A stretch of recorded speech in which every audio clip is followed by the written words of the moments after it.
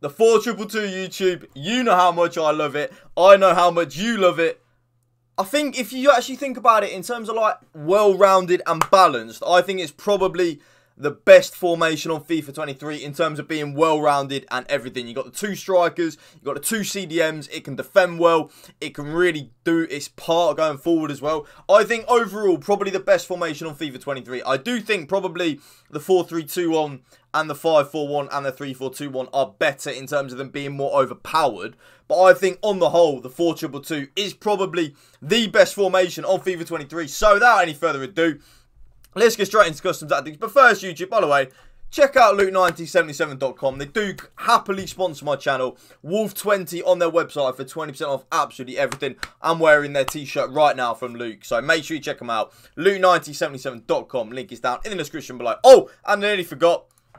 For your cheapest and most reliable place to buy your FIFA 23 Ultimate Team coins, please do check out MMOEXP.com. Link is down in the description below. Use the code WOLF at a checkout for 5% off your order.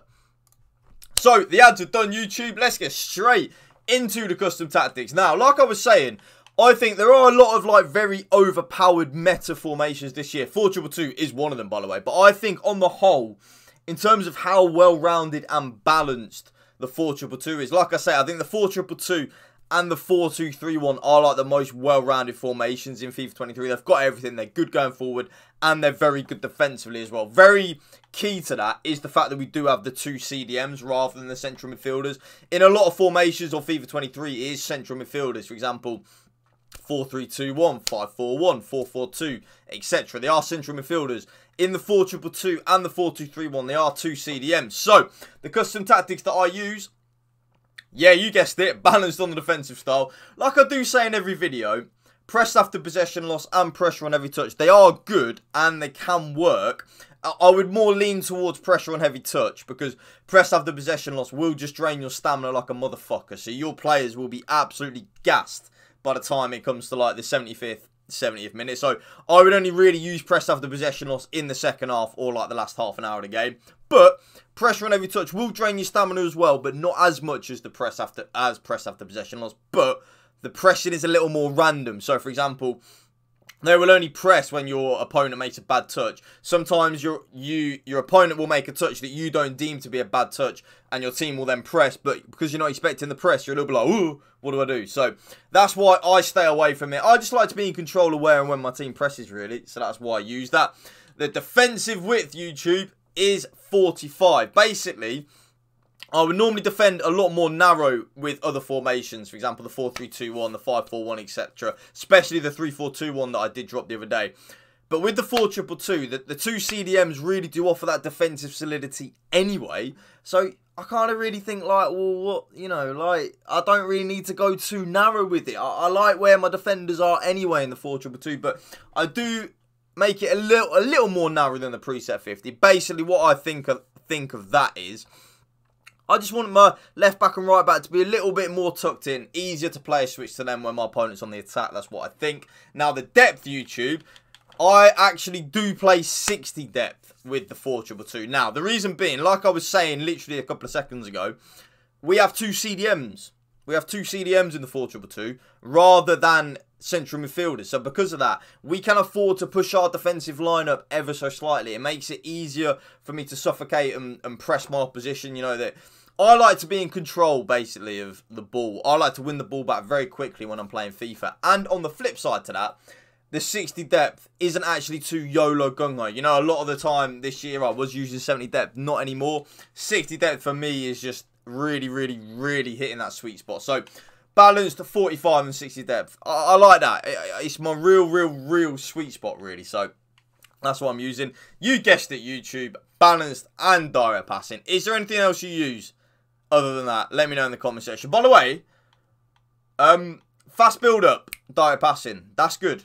Definitely is a viable option. So maybe if you're struggling to create opportunities, maybe use that. But me, I prefer the balance of direct passing.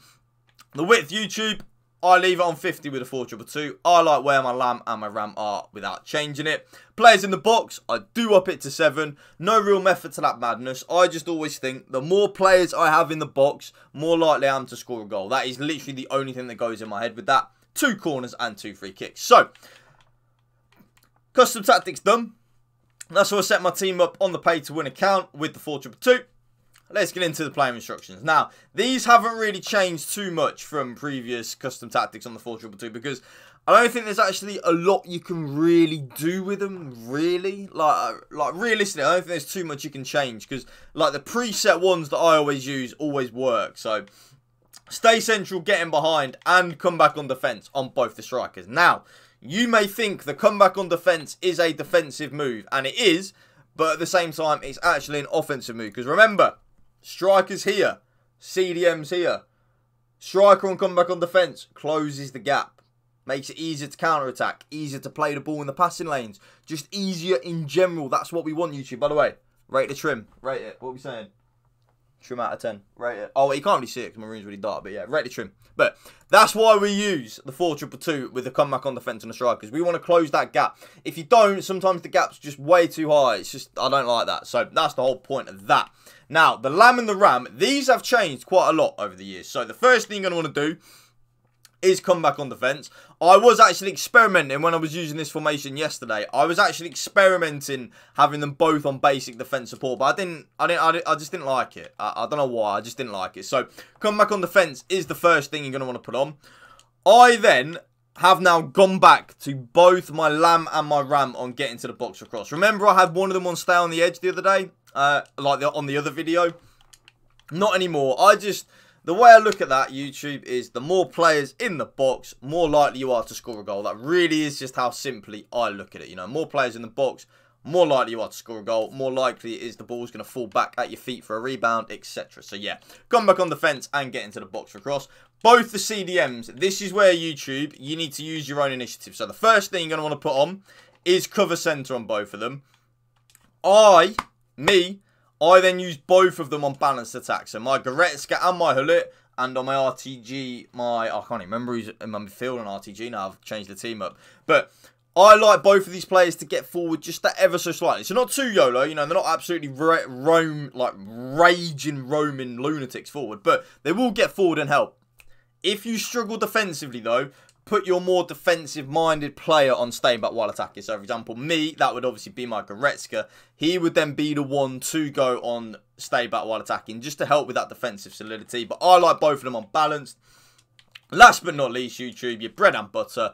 Both fullbacks stay back while attacking. And the goalkeeper comes for crosses and sweeper keeper. And that right there is my updated 4-2-2 custom tactics video for you guys. Drop a like on the video for me. Let's smash 200 likes. Drop a comment down below. And please hit that subscribe button to my channel. Most of you watching this video aren't subscribed. Let's change that. Remember, Luke9077.com.